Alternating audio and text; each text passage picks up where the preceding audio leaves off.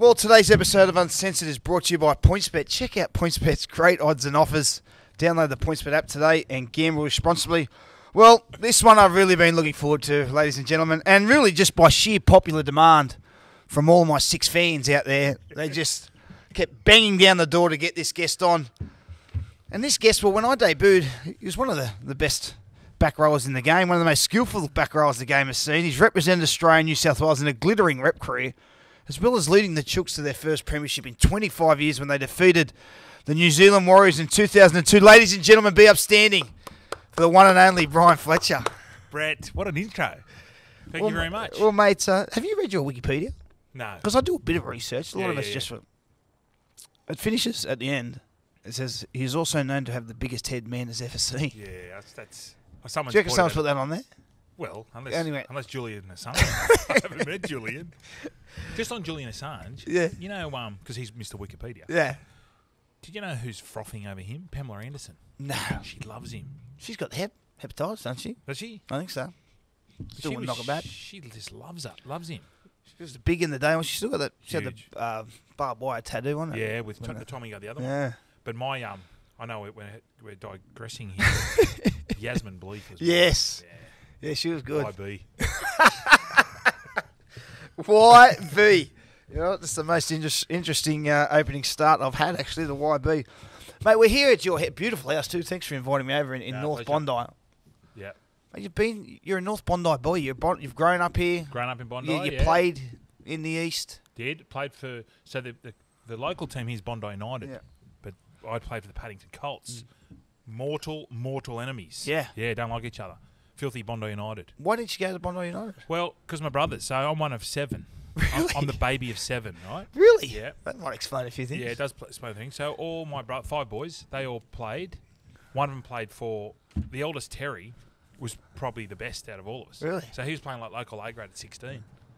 But then got on the Bob Hope. And the other 3 were playing for the Colts, so I just followed in. Yeah. And then you meet... I went to school down here. All my schoolmates were playing for the Colts. You had a pretty good side comes through. Wasn't there a couple of blokes that went on to play first grade or around that era? Oh, a couple of years old. Fieldy, Yeah. Craig Field, Jim Dimmick, Yeah. Scott Murray. They had the gun team. Yeah. They didn't get beat. I think they didn't get a point scored against us for like 5 years. Yeah. Who did you support growing up? Bunnies. You did? Bunnies. Mad Bunnies, man. Well, that brings us to the your hero, brought to you by Swish. Swish is the most exciting and personalised fan experience. You're on Swish? Oh, yeah, I am. Yeah. Well, he's a local player. Yeah. What's his name? Mike and the Mechanics. Mike. Yeah. It's a good idea, actually. It's a great idea. Go to heyswish.com to find out more. It's I love how you just throw a sponsorship yeah. halfway through. Mate, and they're willing to sponsor me. That's so good. Why would anyone pay me money? But that's fantastic. It goes straight to me missus because obviously I can't be trusted with any money. Who was your hero growing up? Well, in the sense of rugby league? Yeah, or both. Tom Carroll, surfing. Surfing, yeah. Yeah, Tom, because I obviously growing up in the East, you surf. For the Bunnies, Les Davidson. Because I was obviously Souths supporter, and during the 80s, early 80s, not much chop. And then when I started, I suppose when I'm 10 or 11 or 12, that's when Souths went on that run. Yeah. Like in the mid-80s. Yeah, all the minor premiers in 89. Went out the back door. Yeah. 87, poor old Steve Maven. Yeah. I was out there that day. He was gone at half time, wasn't he? Hooked at half time. I was devastated. And he watched the second half at home, didn't he? On the TV. Yeah, because he's a botany boy, so he would have. So, was that because the Roosters were shit house? No. Why I went for Souths? Yeah. Well, I think it was because playing for Paddo Colts, we just followed Souths in the Colours. Yeah. And my eldest brother, the one closest to me, Chris, he went for Souths. Yeah. So I just followed. They all hated East. So, and all my mates went for East. Yeah. You just try to be different. Yeah. We'd go out to the sports ground in the old days, and East and South was so shit. Yeah. Like in the early 80s. Like Chooks were called the Transit Lounge, and Souths weren't much better. And so there wasn't that much rivalry. Yeah, so no one really cared. It wasn't until the Chooks started getting really good. Yeah. And then Souths were rank. Yeah. And then Rusty came good, and now they're both. That's why the rivalries now, because they're both really strong clubs. Yeah. But growing up, people say, "Oh, they must hate each other." Not really. No one cared, did they? No, because they're both rank. Yeah. Mate, what was it like? Like obviously Bondi is, it's a properties. He was talking about your mate Bobby's house. Just went for $6 million. Yeah. You know, it's obviously a tourist attraction. It's massive now, but was it different when you were growing up? So different. Yeah. So we you know where the golf course is up here, and there's the stink pipe. Yeah. So there's a big vent, sewer vent. It's not in use anymore, but before 1994, every bit of sewer in the Sydney metropolitan area. So my career would have gone there as well? No. That wasn't down the toilet. Every bit of sewer in the Sydney metro area went to North Bondi and just spewed out the cliffs. Yeah. So we'd be at school. I went to school just down the road here. And when you could smell the sewer because the nor'easter was blowing, we knew to go surfing because $1 notes and $2 notes really would float around the point. But you Feeding them. Swear to God. Yeah. So as soon as you smelt the nor'easter and you could smell the shit, right, 3:30 went, see you down the beach, boys. Because Bondi was poor. What was your biggest take? Oh, I can't. I tell you what I did do once. I was delivering medicine. I had a job, right? I was a delivery boy for this joint. This prescription medicine? Well, hang on. This gets better. Probably explains a lot. So my job, it was on Bondi Road, and it was called, I won't give the name of the chemist, but my job was, I was 12, and my job, I got $15 a week, 5 days. I have to deliver what I thought was medicine to like nursing homes, which it was legit. Because in those days, the old people couldn't get to the chemist. So anyway, I was doing it for a while, and then one day, it was just an envelope. And I held it up to the sun, and I went, it was the new $100 note, the grey nurse. And I said, what do I do here? I was 12. I stole it. Yeah. But I shouted all the boys to the Easter show. Anyway, I loved it. Did they ask you where you get money from? No. No. I must have told them. Yeah. Because none of us had money growing up. Yeah, like, I'd take it now and I'm 40. Bondi. Imagine what $100 grey nurse was. But Bondi was a different place. And they fixed the sewerage. And I always say this. 1996, Jason Donovan moved into South Bondi. He was like the first celebrity. Yeah. And then Bondi just went through the roof. Fix the series. So, get Jason so Donovan. you getting $100 notes in envelopes started very young. It just didn't start when you're at the Roosters. I don't know what you're talking about, Craig. It was one time in Market City. I'm not going down there. But yeah, the job was a chemist. Anyway, I was delivering medicine, found the $100 note one day, took the boys out. Years later, I was playing footy, and another bloke who I knew, who was delivering for another chemist further up. So we were like rivals, growing up. Years later, like I'm mid-20s, he said, mate, do you know what we were doing? I said, no. He goes, mate, we were moving morphine. Morphine was huge. Like, heroin was huge in Bondi. Huge. And he's adamant that we were Aaron Mules. As a 12-year-old. Moving. And I went, there's no way. And he goes, well, mate, you were going, where were you delivering it to? Were you taking anything back? No, nothing. Nothing. So I delivered it off. But it was weird because we were going into units in Bondi Road. And I remember looking back on it now, they weren't old people. No, they were young. But they were saying, and I never asked a question. Yeah. I just went, well, you're 12. Yeah. I said, why are you taking that? But looking back on it, we must have been doing something shifty. Yeah. Because why else would I have a $100 note? Anyway, the Easter show's got hammered. Yeah. Did you get any show bags? Oh, yeah. Yeah. Yeah. And bought some... and bought some... things with lollies in them as well. So, but in those days, they were like $3. So you can imagine. I had 100. Oh, yeah. Yeah, it was good times. Now, were you a good player as a kid? You were always big because you're a big man. Yeah, it was weird. I was sort of a big kid, but then I got to about 16, and when I left school, so I left school at 15, Mum said to me, to deliver. Mum said, school wasn't my go. Yeah. So I became a plumber. Mum said, you can get a trade or you go to 11, 12. Because in those days, everyone was a tradie. Yeah. So I became a plumber. But when I left school, when I was 15, I was 58 kilos. What? Like tiny. It's like me after a big weekend. Tiny. Anyway, that next year, I grew and was 80 kilos by the end of it. So it just was coinciding because I was digging and as you do. And that's when I was always playing footy. Yeah. But I was handy as a kid. Yeah. Now, I don't know if this is true. Well, you can clarify. Yeah. Was it? You were playing reserve grade at the Roosters. Did you get dropped from Roosters? And Gus Poyet bring you up to first grade? Because he knew you were a good player, he just needed you to... Well, Were you just a bit round the boys? You know, you had your local mates. Was it a bit like that? Something like, what's the story going on? So Gus came to the Chooks in 95. 93, I played flag with South. And I don't know why. I don't know. Maybe because I didn't have that ambition to play rep footy. Anyway, I got asked to play, and I went, oh, okay. So I played because the East Juniors went to the South Juniors, so we combined. And they said, oh, do you want to come and try out? And I went, oh, okay. So I tried out, made the team. And then Arthur Beetson, after a game, grabbed me one day. And, Arthur, everyone knows Arthur. And he says, oh, mate, we want you to come to the Chooks. And I went, no way. I didn't say no way to Arthur. I went, fuck, I'm not going to Chooks, fuck them. And I knocked him back. And this was 94. And and then the next year, people were going, why did you do that? And I don't know. So 95, he grabbed me again, the start of 95, and he said, we want you to come and play for the Chooks.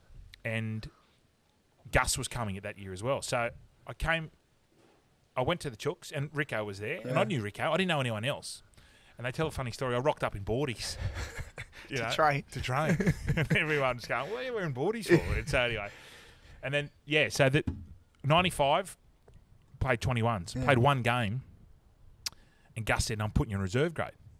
So I've gone from playing park footy, one game of 21s, to now playing with, like, Salvo, Graham Mackay. Because in those days, if you were first grade, you get dropped out. So it was like, you're playing against men. Yeah. And I was just going, this is unbelievable. So I played 3 reserve grade games in a row and got man of the match. Then I started sitting on the bench for first grade. I'm going, this is, because in those days, you sit on the bench. Yeah, this is keep going. This is unbelievable. Yeah. How good's this? I'll be in first grade in a week.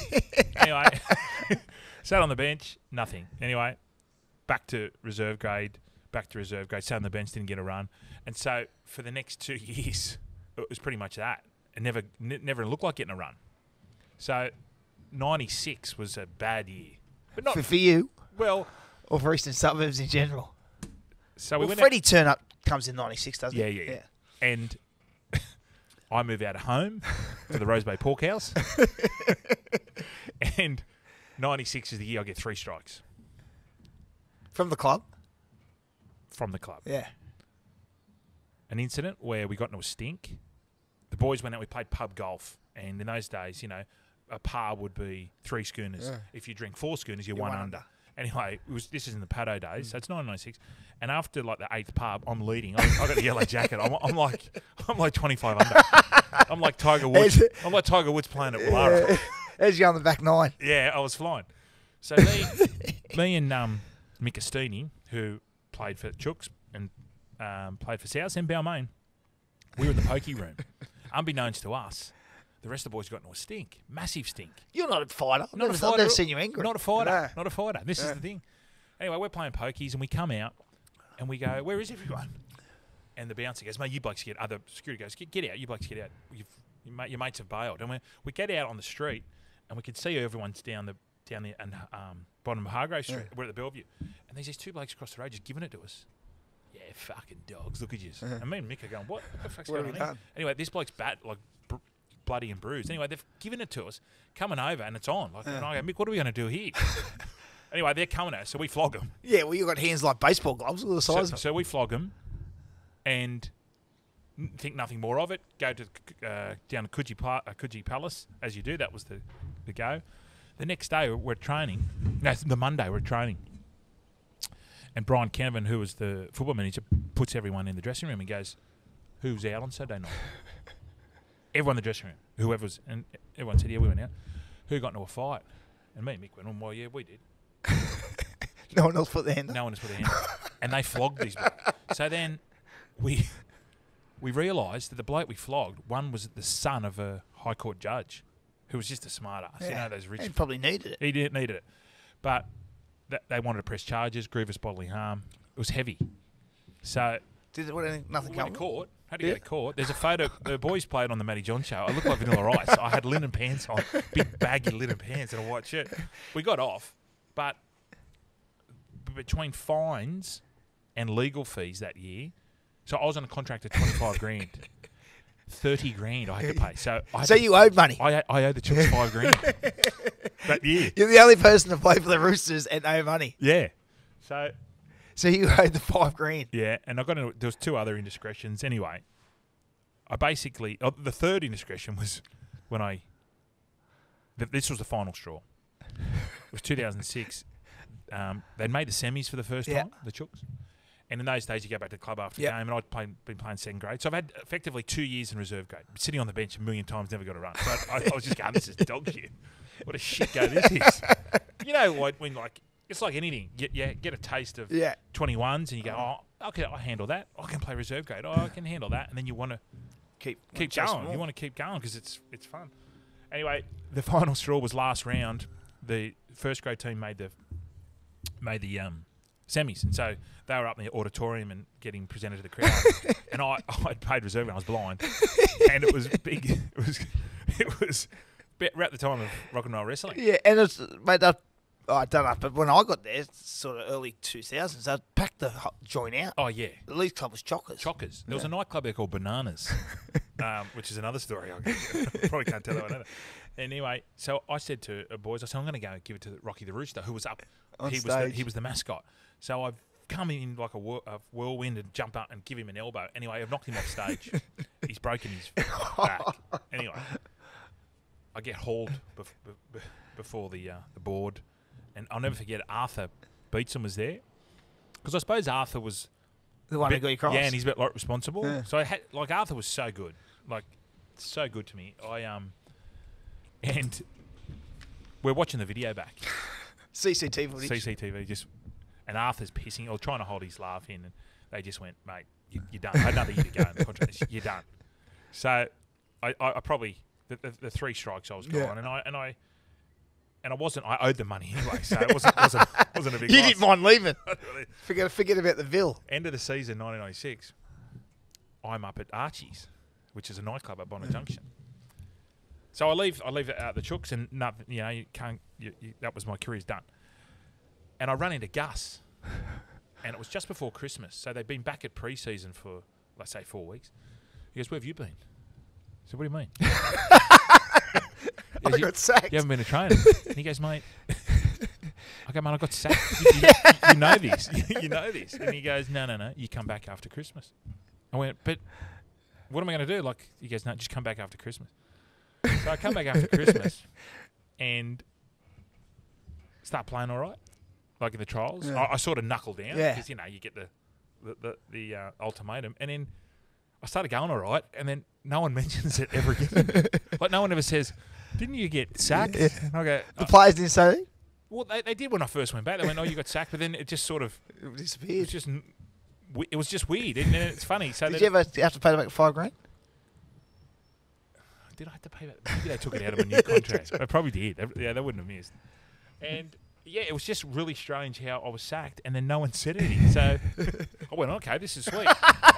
And then that year, 97, I got to play first grade. Yeah. But that was another story. So I came back and I got 8 man of the matches in a row, like seriously in reserve grade. I was flying. Gus still wouldn't put me in. So I said, "All right," anyway. It didn't put me in. So I was resigned to the fact I'm going to play reserve grade my whole life, which wasn't too bad because we had a good team. Natty Wood, Benny Duckworth, it was fun off the field. Yeah. We had a terrific time. Joey Thomas was our coach. And then I had 2 of my worst games I've ever had, shocking. And Gus pulled me out and said, "Mate, you're playing first grade." So you won 8 men a match in a row. That was Gus though, he's quite mind games. Yeah. So I didn't think too much about it back then, and then played 2 games. Played 2 worst games, got picked, and that was it. Never went back to reserve grade. That's 97. Yeah. You debuted for Australia Anzac Day 98. No, 99. 99 was it? Yeah.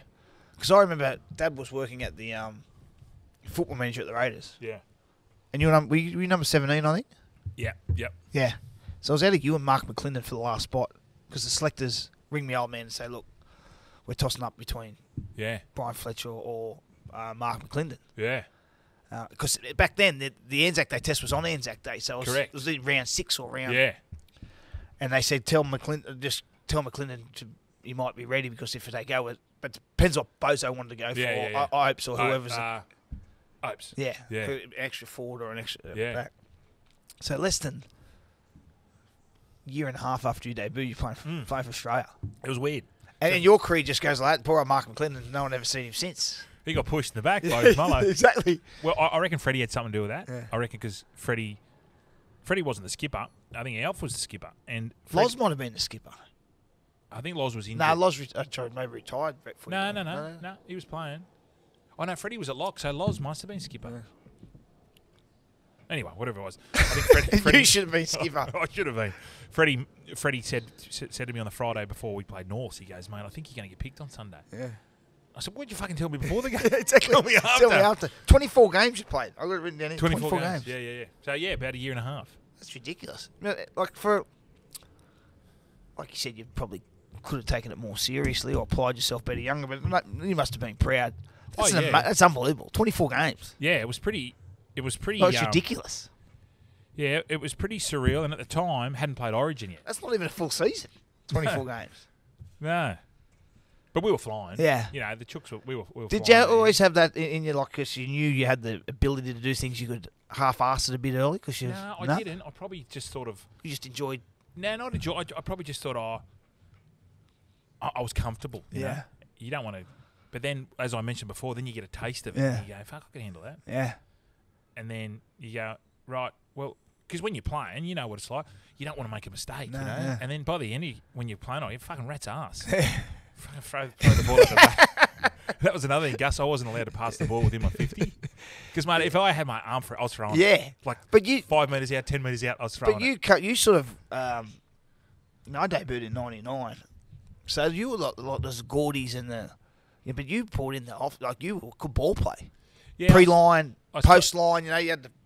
around the back. Yeah, I suppose... Well, that was Arthur. Yeah. Because Arthur always said to me, you got to change hands. Because Arthur was very good at both hands. He goes, mate, you got to hold the ball in your left hand because they'll work you out. I'm like, well, you know, Arthur. But I tried it. Yeah. I was dog shit. Yeah. I remember like trying to do it. Your right hand, you're a big right hand. Yeah, right? I was trying to do it and it just didn't feel comfortable. Yeah. But, and I'm very impatient, like you. Yeah. So I reckon, looking back on my career, the reason why I was making like mistakes and Gus said don't pass the ball because I was impatient. Yeah. Like it was boring. I couldn't play now. Nah. I could not play now. Oh, like I talked to Hindy about it.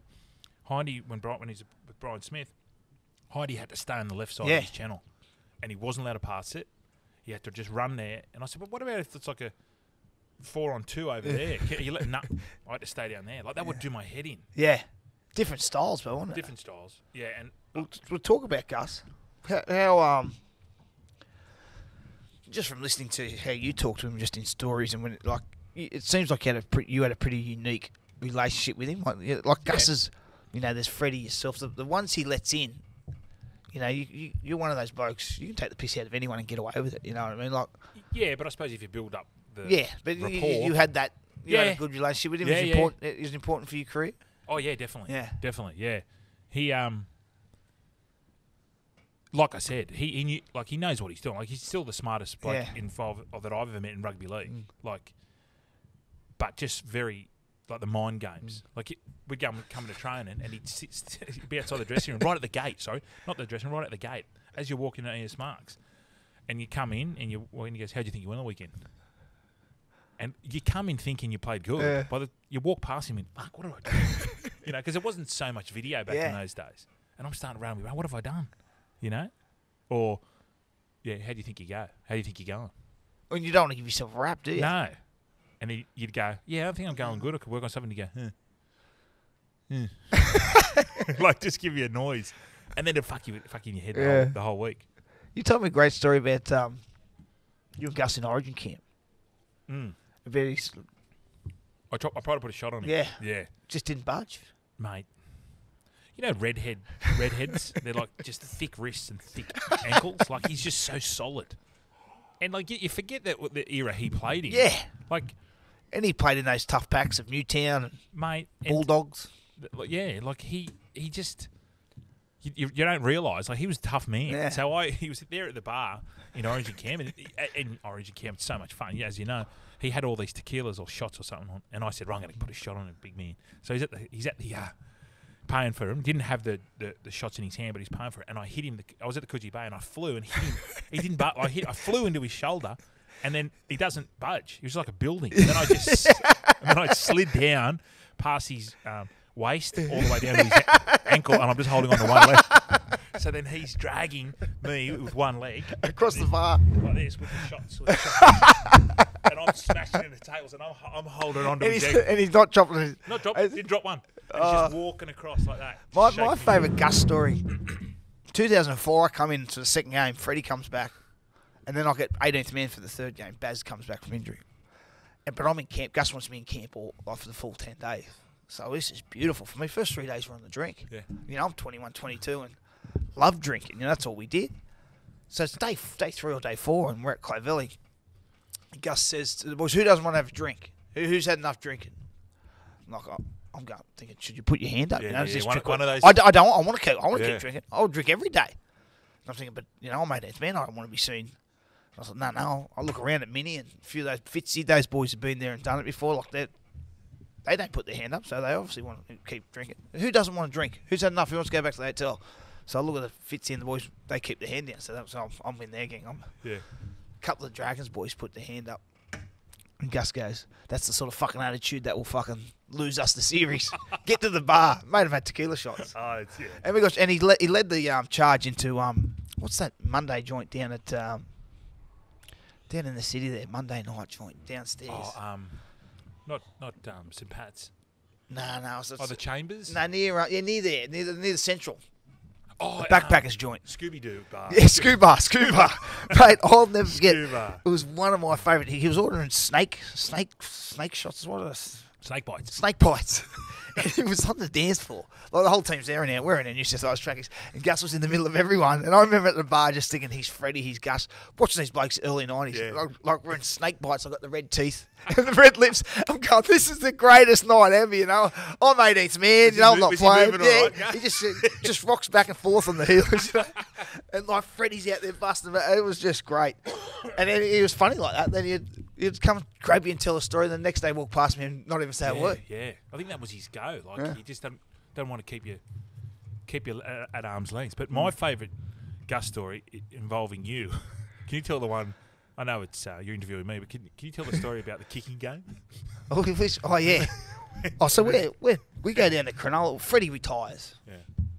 So we're under the pump. You know, Sticky's under heaps of pressure. He's losing his shit at the team, especially at me. I'm losing my shit at the team. You know, it's just down the chain. Anyway, he wants me to improve my kicking game. So anyway, the whole game, we play Friday night against the Sharks. We get beat by about 2 or 4 points. This is 5. And we're watching the video. Gus takes over the video. Yeah. He's just going amateurish, just yelling it out, not saying anything about it. Or then he go bleh, bleh, like pretend to be spewing, like when I touch the ball. And I'm sitting here like everyone's looking at me, and I'm like, but he's not telling me how to correct it. Yep. That's what happens when your halfback's amateurish. Like, so this is going on for 40, 50, 60 minutes. But I'm going... So who was in the conversation? Who was watching? The whole team. It's a team video. He's doing the team video, but all he's commenting on is me. But not really, he's just saying amateurish or pretending to be sick every time I touch the ball. Like, and everyone's like, so Rico and those blokes, you know, Lemonade Sammy's like, he's not going to defend me. Yeah. He's fucking giggling in the corner. Like, I see blokes in front of me and like their shoulders are shrugging. Like, they're having the ball. We get beaten. Everyone's just got off scot-free, you know. Like, blokes will be knocking it on or just getting smashed and shit offload out the back. Error. Just fast forward past that. Yeah. So anyway, we've got a set on the line now. I mean, kicking game wasn't great, but I know the end of this set because I know, you know, I remember everything in the game. Yeah. I know I put the grubber in down the short side. It stops half a centimetre before the dead ball line. I know this is a good kick. Yeah. Oh, he's going to have to give me a rap. So I put the kick in. See Soliola, the great man. See, he's 18 at this time. Yeah. It's a Friday night at Shark Park. He chases this ball like a steam train. David Peachy picks it up. He's in the corner. He can't go anywhere. Just steady Sia. Sia comes flying. Wearing the old moulded boots. Finch just steps in. Sia just goes flying. He nearly ends up in Cronulla Beach down in Northey. Sia goes, and Peachy puts 20 metres on us. He just went, "What sort of fucking kick is that?" I said, "Man, it's a fucking good kick. It landed half a metre from dead ball line." And he just turned around and looked at me. He goes, "Shut your mouth, kid." And all the boys went, he goes, "I'll have you back in Canberra before I got you here." And his head was purple. Yeah. And I shit myself. Sticky would spray me, but I'd never shit myself. Like sometimes but Gus sprayed and I shit my pants. Gus is that's what I'm saying, because he's tough. Yeah. Grew up in that tough era. I remember once I used to take the mickey out of him in the video room because he'd get a stick, right, and he'd pretend to play golf. Anyway, I walk into the team, and being the mugler I was, I pretended to be Gus. Gus was late, right? Gus wasn't there. Anyway, so I'm there, and I'm doing all these actions and doing all these mannerisms and stuff, and the boys are pissing themselves, and I'm hanging there like that. Anyway, I'm facing... It's up at ES Marks where you go upstairs, so the screen's behind me. Anyway, I'm on there, and they're laughing, and they're just encouraging me. Anyway, all of a sudden, they just stop. They all stop. And I just go, he's behind me. So Gus had stopped at the door and watched me just take the mickey. What did he say to you? Nah, nothing. Oh, mate. Well, when did he come back in 2002? Well, you debuted 99 Origin? Same year? Yeah, same year. Well, it's a drawn series, 99. Yeah. 2000. Possibly one of the greatest squads ever. Yeah. Like Joey's coming off the bench. Joey's off the bench. Yeah, Noddy was on fire then. He had a couple of years in Melbourne. Gerza scoring 1,000 points. Yeah. It was good times. Yeah, Freddie was on fire. It's just skill right across the park. Gids yourself. What was it like playing in that team? Yeah. Because well, I was sort of, without being a lair, I was sort of used to it. You in representative stuff, because I played a couple of tests already, and we'd smashed the Kiwis. But at this point, you're the best, one of the best back rowers in the world, if not the best. Well, no, I don't. Well, you're in the top few. Well, if you're playing Origin, we'll call it. Yeah, and it was just sort of the team we had. As you mentioned, Andrew Johns coming off the bench, then playing hooker, he couldn't make his way into as halfback. Does that blow your mind? It's ridiculous. Even that year we went and played the World Cup. Joe was hooker. It was just that was a great team too. That was a good team. Yeah, but it was just that era that like Queensland had that big run of eight or nine in a row, whatever they had. So we were pretty handy. Because that's obviously they talk about the Grenade. That's the story you've told. But they fucking lost another 3 series. Like they always talk about. That's just one of the greatest. Well, they're saying that was motivation. It was bullshit. They lost another 3 series in a row before they kick in the.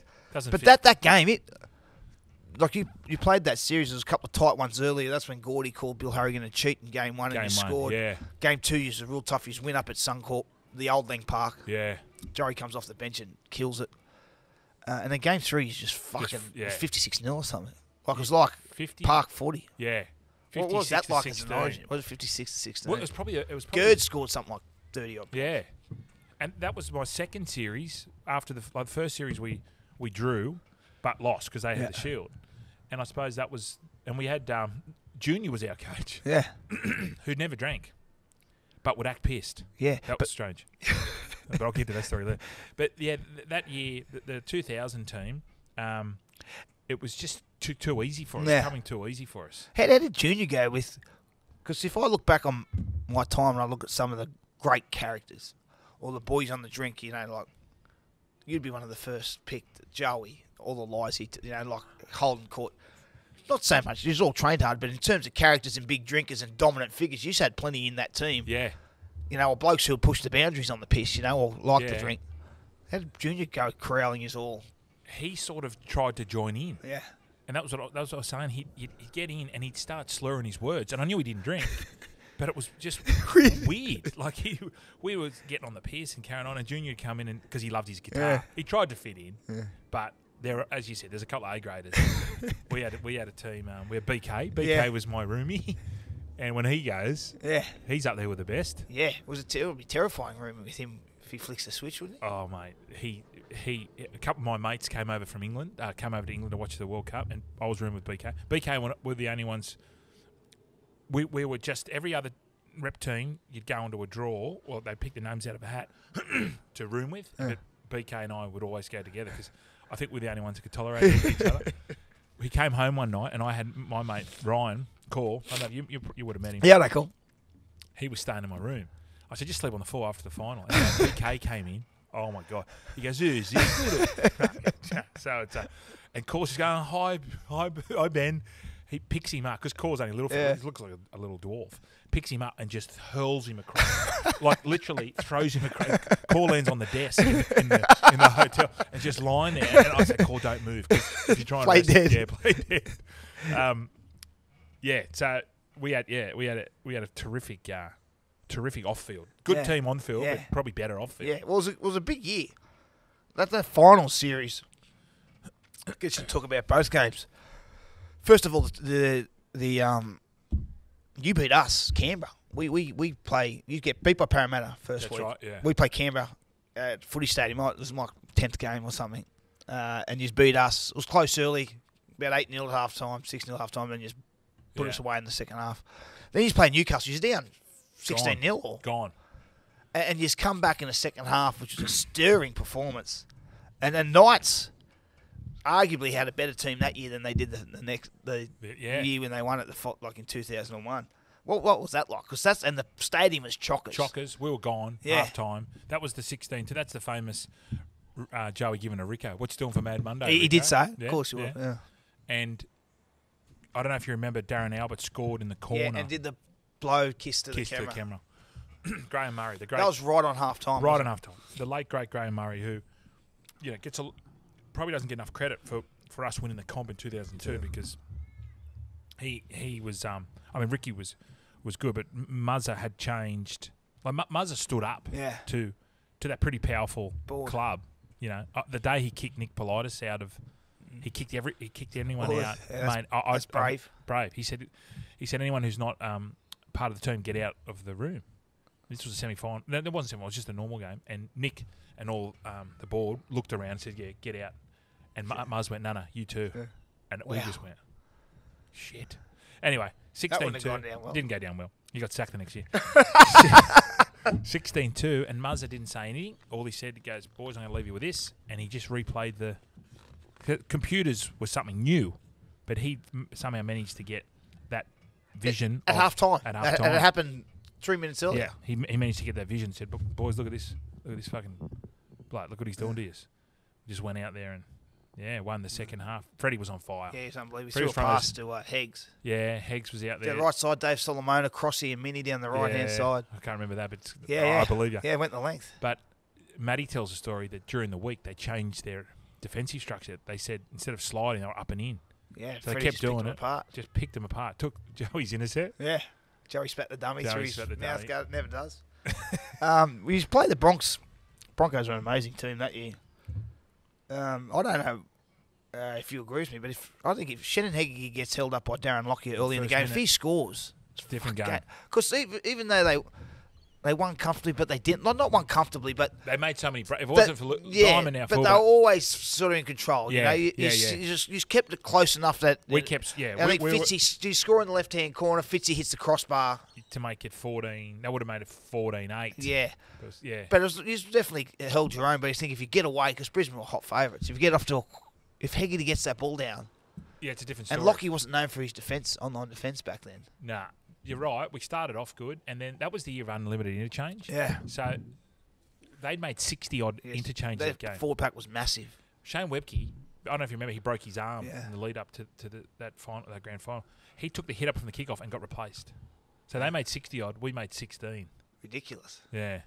And they had massive men, didn't they? Like Thorne, Tallis, Carroll, Webke, Petro, and the two wingers. Lottie and Wendell, they're a good side. So 0-1, you get trounced by the Knights in the first week of the semis. Yep. Bounced out. Obviously, Muzz gets replaced by Sticky. What was your first thoughts of Sticky? Did you know Sticky? Because ideally, if you don't know Sticky and you just known him as an opponent, you wouldn't have a great rap at him because he's one of those blokes that hates you. Yeah. If you're an opponent. Yeah, definitely. So what was your? Had you come across him anywhere or knew much about him? He crow-pecked me. In a game? Oh, yeah, he was a big crow-pecker. He's a little arsehole. He came in, but he was only 32 or 33 or something. He was. He was young. And he just won the Jersey Fleet competition. Yeah. So he came... Amazing effort when you think about it. Dean Pay and Cardi. So it just changed everything. Yeah. All of a sudden... Because I'd only been coached by like Muzza and Gus, who didn't really have... there wasn't the assistant coach. Yeah. That sort of came... I mean, every club has it now, but it was the first time we'd had an assistant a forward coach. And then... So when Dino, who I used to love, growing up... Yeah. Dean Pay and Cardi, like, gosh. Anyway, so for me, I was probably more impressed having those two. Yeah. But it didn't take long for Sticky to stamp his authority, because first day he said, he goes, mate, when we used to play you blokes are soft underbelly. Right? And we go, fuck righto. Because Freddie played with him. Yeah. So Freddie, they were teammates. But he was so hard on Freddie. Yeah. So hard. And I think that was a plan, just to show, look, I'm here to do something. Never trained as hard in that off season ever. It was just brutal. And then because I signed, I think because you left it, they had money to sign me. And you were 8th or 7th mid-season. We won one out of the first 6. I tell you, I go to Clay Valley Hotel. Canberra, we play mid-season up here somewhere, and I start the night, and I'm going with Chimes to Clay Valley Hotel. Yeah. Meet Rico there. Gus comes. Sticky. And at the time, Rico brings Ginge. Yeah. Now, I didn't know who Ginge was. You know, Ginge is... Obviously, Ginge is a high-profile man with 9, but he's just... As you, great mate. He's such a down-to-earth bloke. Yeah. You know? Well, I didn't catch his name because I was so in awe of, there's Gus Rick. So you're about to sign. So I'm sitting there trying to, take... Yeah. And I miss Ginge's name. Yeah. I just think he's Rico's mate because he's just dressed up in boardies and anyway, we're talking about money and deals, and Ginge starts going, mate, I think you're on 2 years, you're on 3, and I'm thinking, what the fuck is Rico's mate talking about? Like, what's he doing? But it was that club, like Sticky and those blokes were so they had big, like you said, big board members, big egos, and Sticky had one himself in a good way. Yeah. Well, they're all powerful men in their own right. And it's funny how it all worked. Because the back end of the season, it just went whooshka. Because when I signed, they were 8th, and I thought, beautiful.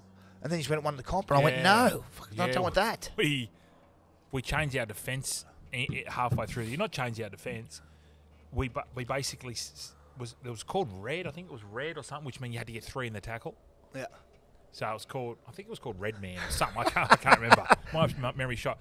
But and before that, it was only you're on the defensive line. And if you're third man, you want to get back to the side. Well, we had to change our whole thinking. Ricky said, if you're there, you jump on. So that was the gang tackle era. Pick him up. And then hold him up. Yeah. Third bloke, get under him and drive him back. Well, the rule changed because you were driving him back 10 metres. So once they ruled if a player behind touch. Yeah. So it was quite ingenious. So I don't know why we didn't do it at the start of the year, but whoever came up with that, might have been Dino, might have been Stick, I'm not too sure, but... And then everyone started copying. It was a three-man gang tackle. Well, it dominated for the next 4 or 5 years. It wasn't until the Tigers come along. Sheensy played that sort of short little passing game. Out the back. To beat that.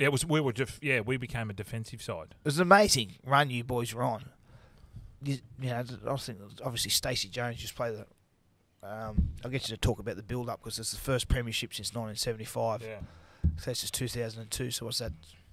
27 years. Yeah. So that the build-up, but Stacey Jones scores it to put them ahead, but then you just blow them away late. Yeah. How's the whole week? Did you understand? Because obviously Rico's got a hammy injury. Yeah. The club hadn't won in 27 years. Just the whole importance of that win for the club. And did you realise it at your point in your career? Yeah, I think because I'd already signed to go to South, so I knew this was my last chance to win a comp.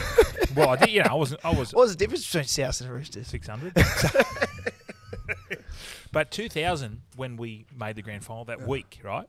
And this is where I understand people say you got to lose one to win one, because that week, fan day, open session, media, grand final breakfast, it's just a whirlwind. We didn't train, and you just get caught up in it. Like I was doing interviews, mate. With down the pub here, down the beach road, they had like a fucking free night. Come down, get on the piss, and come and meet the boys. So a couple of us went down there, and it was all of a sudden it's Sunday morning, and you got to play a grand final. So you missed it. Yeah. Whereas 2002, I knew what was coming. Yeah. So and we all knew what was coming, and we're a little bit older, and a little bit more serious because we just sort of fell in 2000. Didn't really expect to beat the Broncos. Broncos were huge favourites. So in 2002, we were the favourites. So we played like that. Yeah.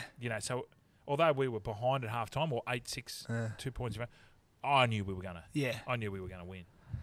Mate, the celebrations. I was still in Canberra. I might have moved to Sydney, ready to start at the Roosters in 6 or so weeks. Mate, it was one of the greatest Mad Monday. I don't know if it was an outfit or celebrations. You're pushing Brett Mullins in was like Hannibal Lecter. He was on one of the beer trolley, like your trolleys. There was a paint store next Yeah, door. and then he was wrapped up. And all the cameras were from Channel 9 and Channel 7 and all the TV cameras. It's one of the funniest things it was good. So it was a dress up. And you know what I love about you too is no one laughs harder at their own jokes than you. And like knowing you now, I've ever seen you were that proud of yourself and just laughing. Yeah, and because you're coming up the road and the boys are inside, and you can just I can see how like the boys are gonna love this. I can see how happy you were going. This is so good. They're gonna love it. On the Fletchy boy, you've done it again. That was when we had little Shane Cogan. Now Cogs actually just had a heart attack. So if you listen to this, Cogs, get well, my friend. Cogs is a little fella from Bondi, Bronny. And we were spinning him. So we had all this vegetable oil. And for some reason, he fitted into a helmet. Like he's tiny. Like a war helmet. You know, sitting in this. And we were playing drinking games. But Cogs was, if he pointed to you. Spin the bottle. So we spun it. Spun the bottle, but it was a human. It was a human. He'd spin around, like he's tiny little fella. And he'd spin around. And then he'd just lay back and go. Wherever he landed. Oh, mate. It was awesome. It was so much fun. Went for a couple of days, and then we went to... How was the Leagues Club when you got back? Yeah, it was good. Well, because we had the open top bus, did a loop down the beach, come back up here. And, like, it's funny, a lot of locals who I never knew were Eastern Suburbs supporters came out. Like, they say that Chooks are quite fickle supporters, only because there's so much to do, you know. They do expect to... especially the last 20 years, they expect to win, you know. And went to the Leagues Club and then just kicked on. We ended up going to Wallaby Bar that night. And BK, again, my man, turned up. I think he stayed Did you room with him that night, did he? I think he stayed at my job. Or I might have stayed at Rico's, don't know. But it was... Yeah, Rico's was always the house to go back to back in those days. Oh, I wish I could go back there. I wish I could go back to those days. Well, you signed with South, mate. Did Russell come out there? Nah, you got any there. Russell stories, or did you have anything to do with him? You know, like, you know what I mean? Like, you always hear the stories about him at training. And he wasn't part of the club at the time. But I did sort of start meeting him. I knew he was a supporter because he would remember Tom Cruise. They got back in the comp 2002. I do have a good story for you. I was here actually when I got the phone call. 2002 they got back into the comp. Yeah. Remember, and they struggled, but he promised that team that if they made the 80, take them to Playboy Mansion. And I remember that. Do you remember that story? Yeah. So it was public knowledge. So in 2003, I had. But it was a safe bet because I'll never make it. Yeah. So I hadn't met Russell, but I'd seen him at the games, and he never came into the dressing room. That year, 2003, we were shocking. Like when he won 4 or 5 games, which compared to now, it's not a bad game. Compared to Canterbury, we're flying. Yeah. And I was living here, and at the time, Waverley Council were doing this thing called. It was like a program for mentally disabled people, and I had a guy who was cutting my lawn. He actually used to cut that lawn here, and his name was Russell. So it's the middle of about round 9 or round 10, and I get a phone call one day, and I answer and I said hello. He goes, Fletch. I go, yep. He says Russell, and I went, oh hey Russell. I think it's my Russell. My Russell had no frontal lobe, and which means he had no memory. And so I said, hey Russell, how are you? And he goes, yeah, good. And I'm going, mate, you came yesterday. Terrific job, by the way. You know, I was all about really pumping him up. I said, mate, you did a good job, but you just let you know you left your offcuts. But it's okay next time. And he goes, yeah, Fletcher, it's Russell. So what are they doing, like community? Painting the joint, like just get him back in. Get him in the workforce, you know. And he was a terrific bloke. And then he goes, no, Fletcher's Russell. I went, yeah, Russell. I know that. How's because he's got the frontal lobe rot, so he doesn't remember what's going on. And I said, how's Deb and the kids? Are they all good? And he goes, no. It's Russell Crowe. And as I mentioned, I hadn't met him. And I went, fuck, no way, it's Russell Crowe. So then I started thinking it's Natty Wood, my former teammate, Woodsy, who would ring up and pretend he was a journo. He was renowned for prank phone calls, wasn't he? Prank everything. Yeah. He was a king. So I'm thinking I was with Natty Wood. So he goes, I go, oh, is it? Okay, Russell, how are you? He goes, yeah, good, thanks. And he goes, oh, how's Meg? Because he's going out with Meg Ryan at the time. How's Meg Ryan? I said, how's Meg? You know, is she good in the cot? Like, I said something more crude. What did he say? And then there was awkward silence. And he goes, Fledge, Russell. Russell Crowe. And when he dropped his voice, I knew straight away it was him. And I've just gone, fuck, how do I get out of this? I went, oh, Russell, sorry, mate. How are things? Because I was backpedaling. Are you captain at this stage? I'll skip up. Yeah. And then he goes, mate, tell the boys to wear some good clobber on Wednesday. We're going somewhere. So he hangs up. That was the end of the conversation. So it's a Monday. My job to ring the boys. And we're just ringing young blokes. Because basically we're a team. A lot of the blokes were ex-reserve grades from the clubs. Yeah. And we had Johnny Sutton who was making his debut and Nath Merritt. They were all babies, weren't they? Babies, 18 and 19. So it was my job to ring around. So by the time I got to the 6 or 7 play, they're going, well, Fletcher, why are we wearing good clothes? Where are we going? And I went, look, I don't know. But we could be going to the Playboy Mansion, right? It's round 9, in the middle of the season. By the time I get to Sutto and Nath Merritt, how many games you won at this stage? None from 9. What makes you think the Playboy Mansion? Because of 2002. Yeah. I don't know. And he just said, dress well. Dress well. I'm just thinking in my head, Russell Crowe, he's a movie star, like a gladiator. Like, he was flying. He was the biggest actor in the world at the time. And I just my imagination starts going. So by the time I get to Sutto, who's the 17th man, I said, Sutto, you're not going to believe this, bro. We are going to Playboy Mansion. So we get to training the next day. It's Wednesday morning, sorry. It's Wednesday, and everyone is just frothing. They all think they're going to Playboy Mansion. We go out to train. Best training session I've ever had. In any level. Mate, we were hopeless, but that day, that training session at Redfern Oval. How excited. Oh, my God. Blokes said just everything was crisp, and because we're pumped. So we get back into the dressing room, and we're getting out all our gear on.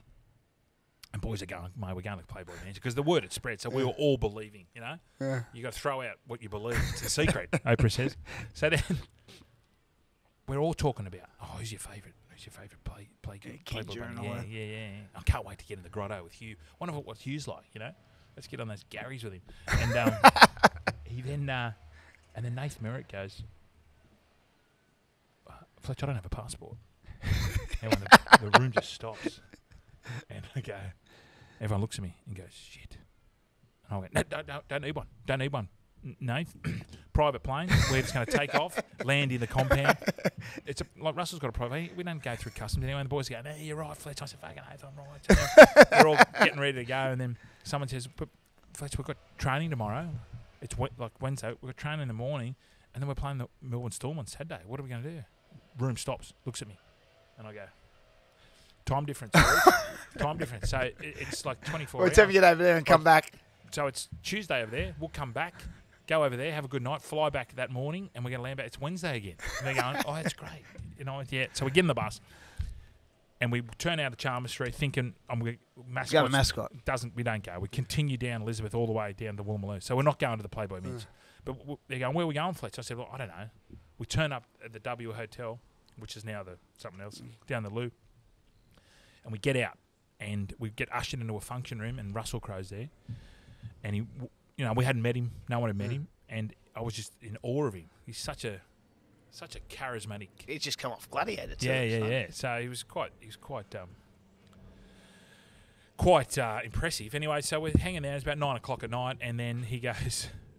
He had Merv Hughes and Shane Warne come out and talk to the boys. Just a bit of a motivation. You know, that's what he said. He goes, boys, you haven't won a game, and I'm just here, give you a bit of inspiration. So then it's 9 o'clock, and we're about to leave, back to training.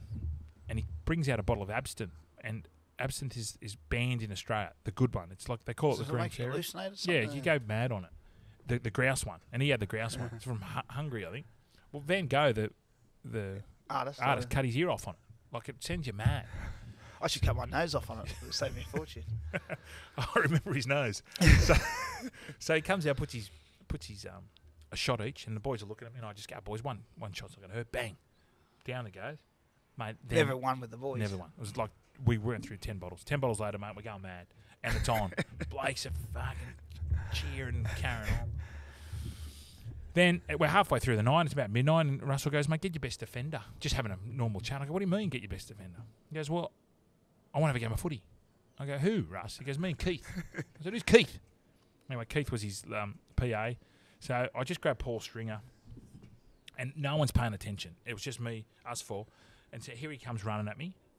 And he goes, he's got the little footy. You wouldn't be interested anyway. You go, I don't want to get on the piss. No, it was an odd time, but, I'm just starting to think, well, you got to humour Russ. He's put on this beer for us. I'll put the drink on for us. So anyway, Russ comes running at me. And I tackled him how I always have my whole career, and I miss him. And he runs behind me and dives down behind an imaginary set of posts. Anyway, he goes like that. Anyway, I said, good on you, Russ, so I kept walking. Back to the bar. This is all allegedly, by the way, just to let you know, allegedly. And then I take 2 steps and I get shoulder charged. I'll get pushed in the back, and it's Russ. And he just stops in front of me and just goes, you fucking dog. You're a fucking cat. Fucking, you're a captain this team. You're a waste of money. You're South City's worst ever captain. And I mean, he was right, but he didn't have to say it in his face. You know? So anyway, the boys have jerried into what's going on. It was just that quiet. Anyway, I got the shit. So I said, Russ, let's just do this again. So he basically gets up and runs at me, and I get under his ribs and I drive him. Yeah, Jam him, and I put him through a wall. And the boys are just going, mate, what the fuck are you doing? Like, why are you doing this? And I was just, I don't know whether it was the absinthe or what, anyway,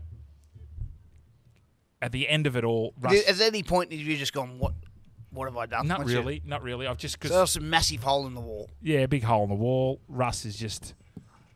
Boys didn't know what was going on. You know, why are you doing this? Anyway, Russ pops up, just shakes his head and just goes, like, that's what I want to see. That was his motivation, right? So we end up just having a terrific night. We're on the fucking piss. We end up going to Sugar Reef. Not Russ didn't go. A lot of us went to Sugar Reef till 6 a.m. This is Thursday night. Thursday morning.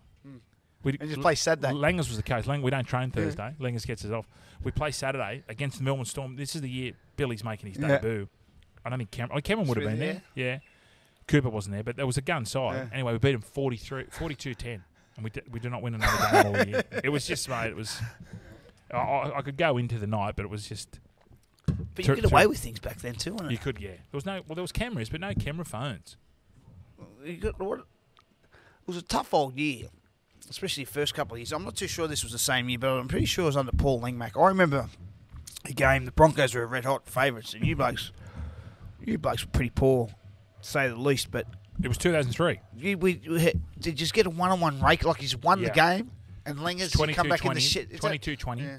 Lockie makes a break at the Sydney Football Stadium. You blokes are winning, and you were a shit team. They were the red... It was round 3. Yeah.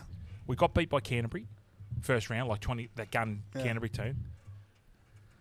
We only by 2 points. So we're going good. And then we play the Broncos round. I don't know what happened round 2. Round 3, we're in the lead. Broncos are playing terrible. It's just one of those games, right? There's no one at the game. Lockie makes a break to win. Shane Walker comes from nowhere, cuts him down that far from the post, right? 5th tackle. 12 seconds going on the clock. We're home.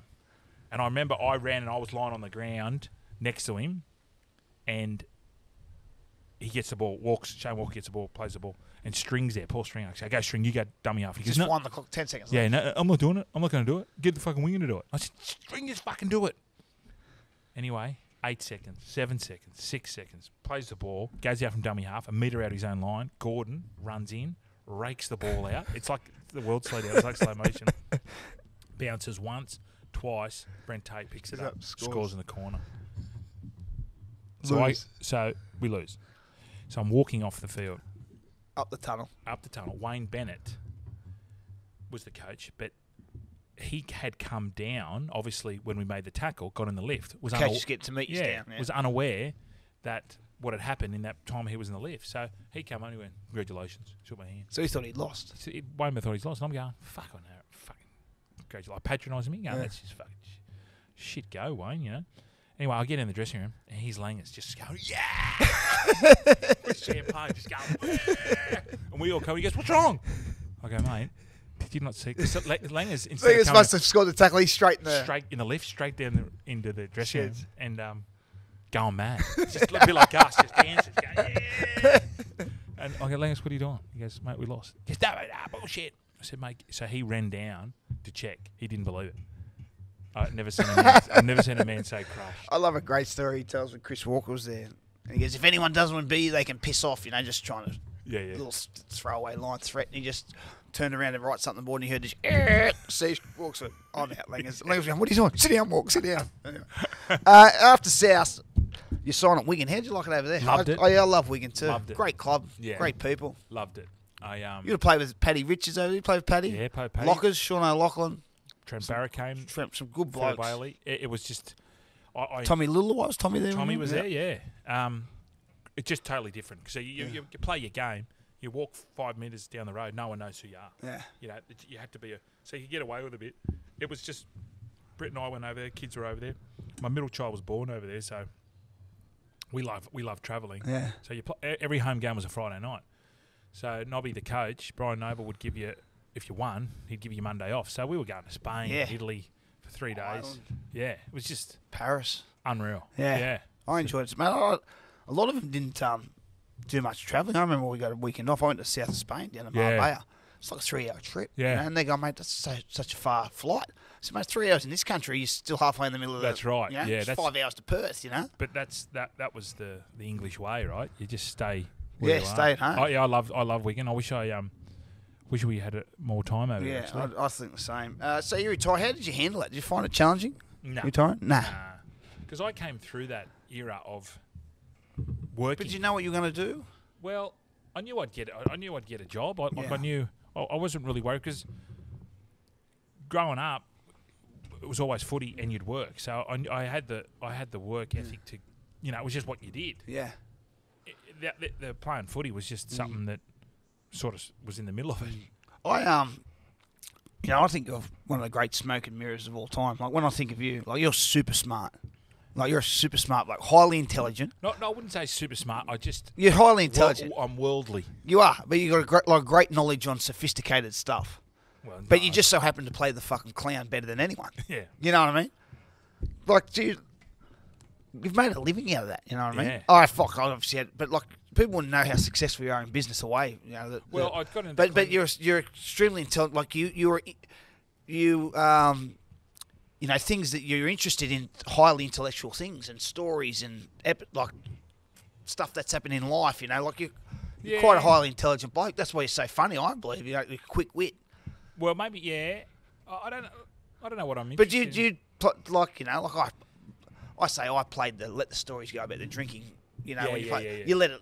You know, you exaggerate more that side than, you know, playing that fool a little bit.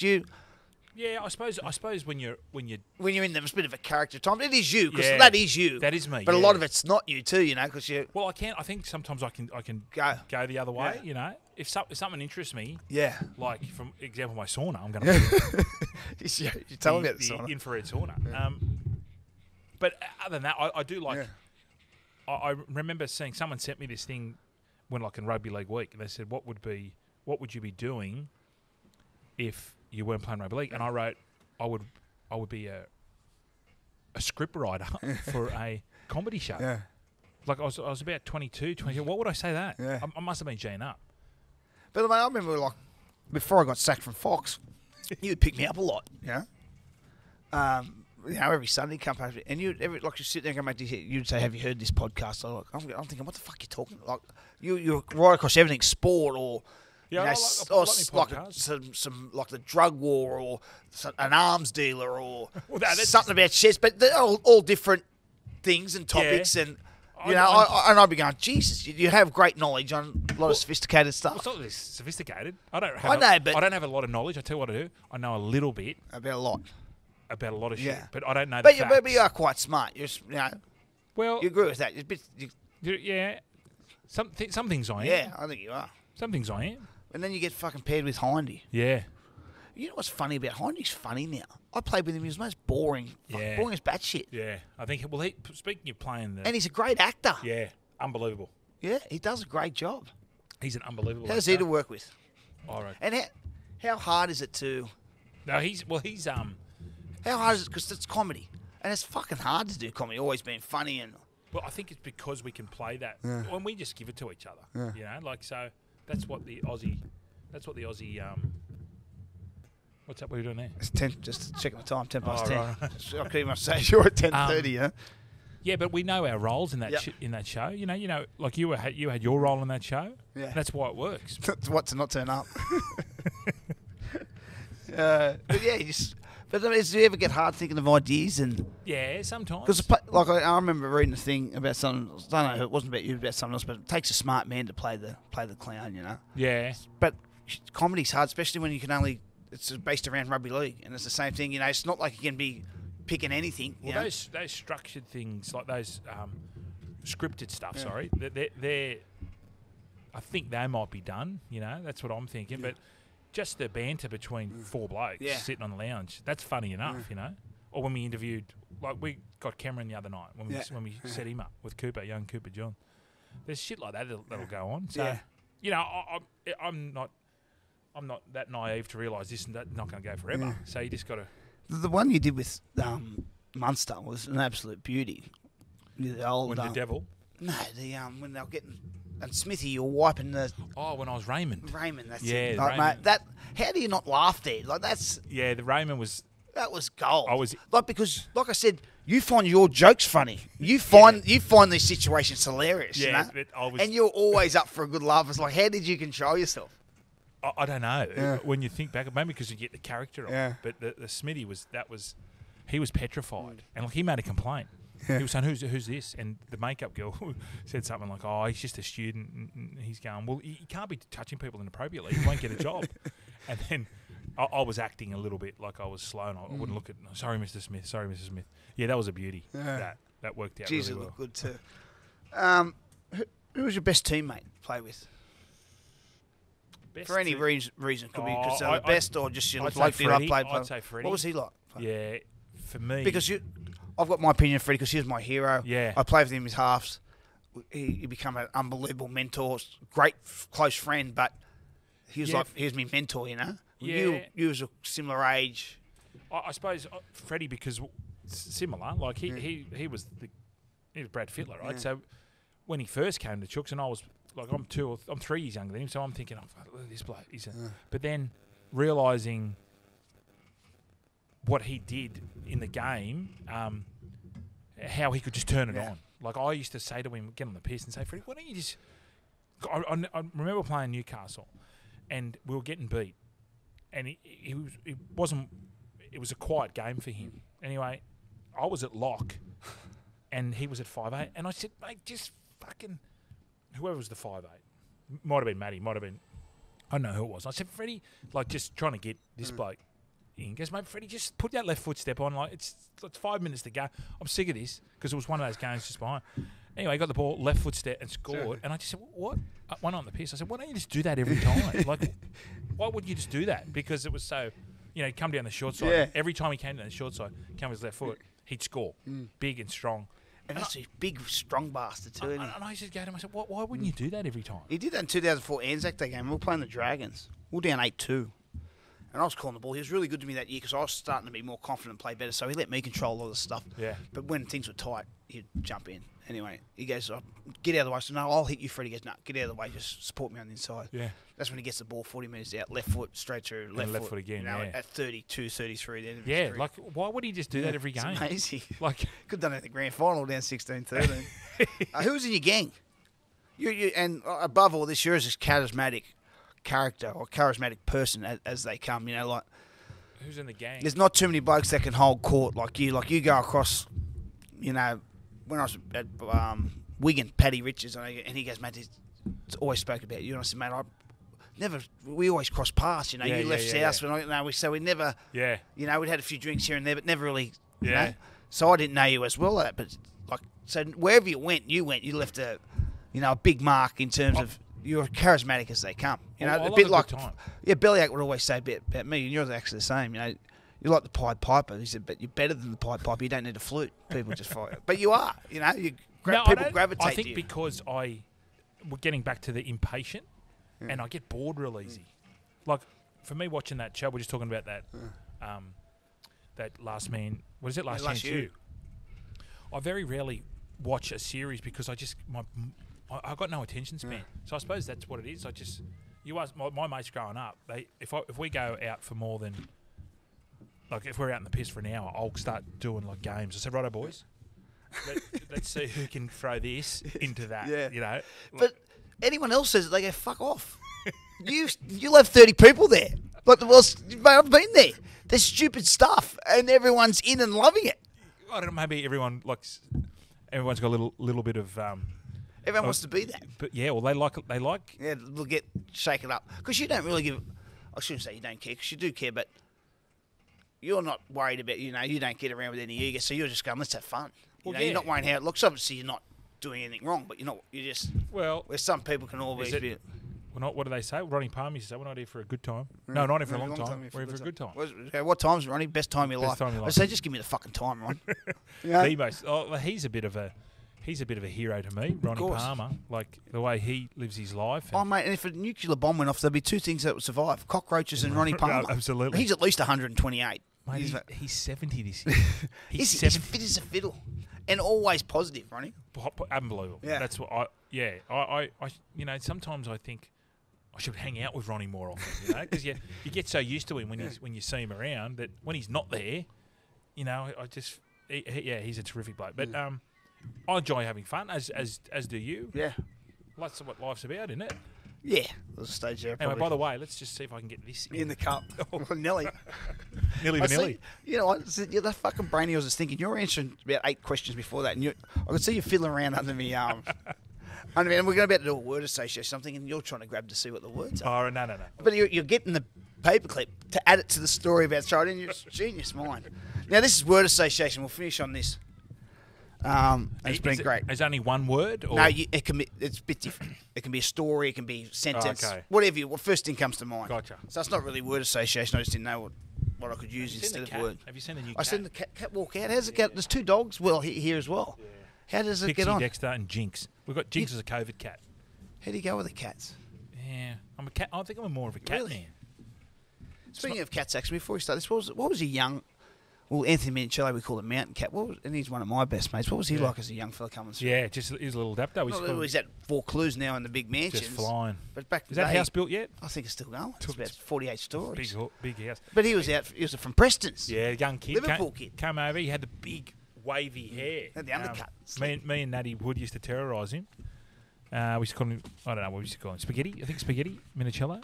But he was a quiet sort of kid, as they all are when they first come in. But he certainly opened up, didn't he? Well, he did. And that's right. So the first time I met him, he had a matching Kappa tracksuit on. Us, turned up in a Datsun or something. Now he's driving around in an Audi or Lexus or whatever he is. What's he Tom Ford suits. Yeah. He's the best. He is the best, but good rig too. Yeah, he's fit as a fiddle. I wish I could say the same. Right, we'll do this word association, finish off.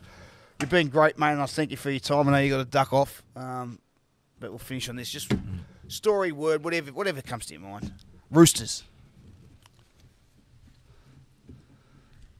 I'm just trying to think. Great memories. Yep. And will always have a place in my heart. Yes. South. Not so great. Not so great memories, but good memories as a kid.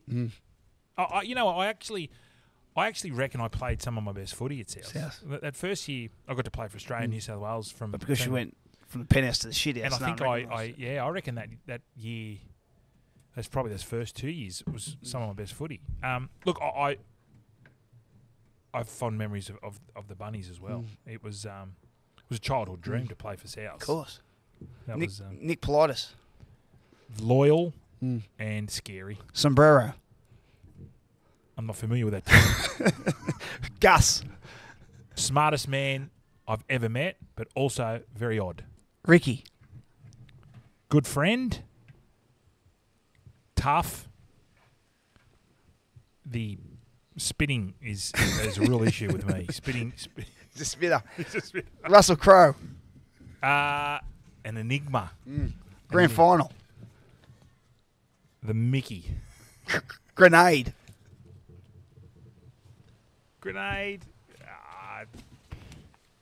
Yeah, I don't regret it. No regrets. Matty. No regrets. No regrets in junior high. Matty, very entertaining. Hindy. Very unentertaining. Gordy. Scary. Uber. Taxis for me.